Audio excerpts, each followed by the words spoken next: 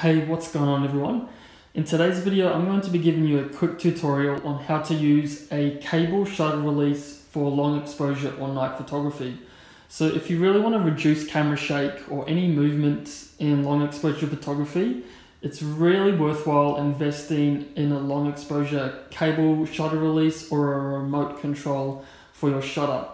In this video, I'm going to be using a cable release for my Canon 70D.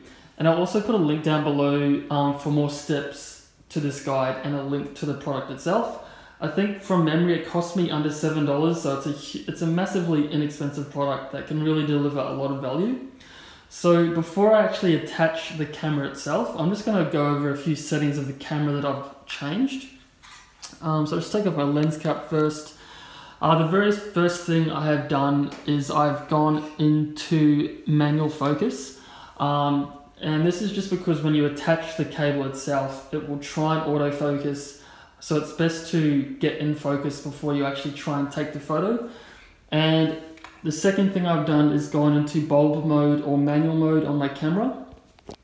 And I've also done the settings for what I'm doing. So I've got a 5-second exposure and aperture of f/22.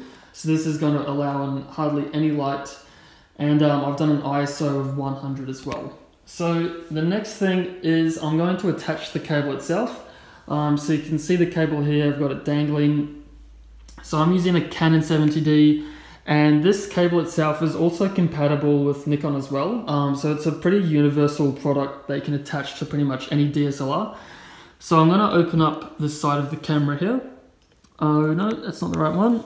It's this one here. So if you can see there, the top is for the external microphone port and the bottom is for the cable release. So I'm just going to go ahead and insert that. And now I'm pretty much good to go. So if I was out on location, I'd be standing from a safe distance.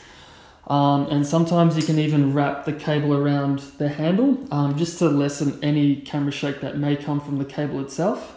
So now I'm in manual focus, I'm on manual mode, settings are done, cable's attached.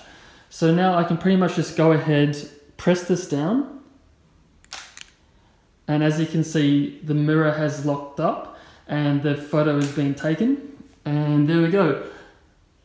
The photo is done. And that's pretty much it, guys, for this tutorial.